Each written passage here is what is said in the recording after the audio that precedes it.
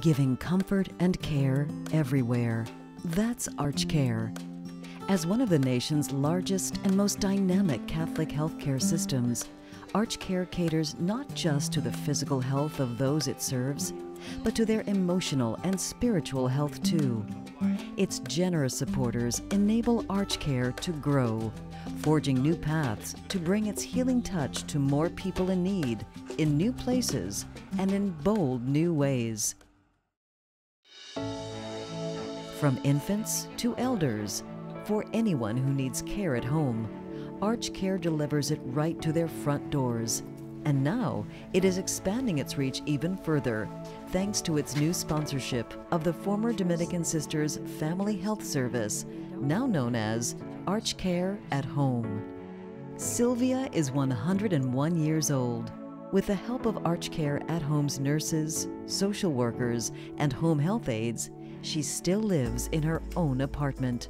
Well, I tell you something, I have never been so confident of my health care, of what I need, as I am now with the help that I'm getting. It doesn't matter what time of the day it is or the night, I feel free to call if I have a problem. They're always there for me, and that's what's important, just knowing that they're there.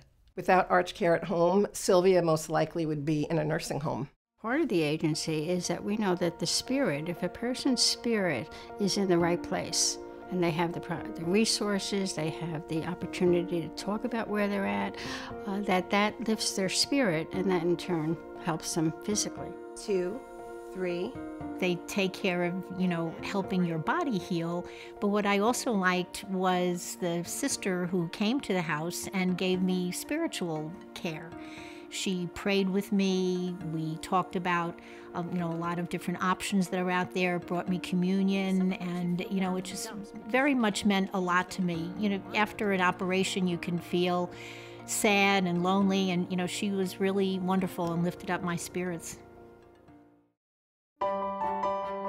In the Hudson Valley, in partnership with ArchCare, ArchCare has taken to the road with a new, fully equipped health center on wheels. During the week, the mobile clinic travels from farm to farm, delivering desperately needed care to the region's often overlooked population of poor migrant farm workers. On weekends, it targets seniors and families, many of whom have no insurance or other access to care. On the mobile unit, we provide free health screenings, which is a blood pressure screening, a lipid cholesterol panel, which is your good cholesterol, your bad cholesterol, and your triglycerides, and your hemoglobin A1C, which tells you your sugar level over the last 3 months. And one of the main things is like high blood pressures. People think that, oh, I feel fine. Meanwhile, your blood pressure can be high. Oh, I have a headache. Let me continue taking a Tylenol. Meanwhile, there's a problem there. Don't just keep masking it. The mobile health clinic is, I think, an awesome opportunity because it's right outside of church and people have the opportunity right after Mass to stop in. There's a great need because there are many people that don't have insurance or are underinsured. A lot of times people suffer in silence or worry in silence about things that might be bothering them. And so this provides comfort to them by identifying maybe some things that they should be concerned about and then ruling out things that maybe they don't need to worry about at this time.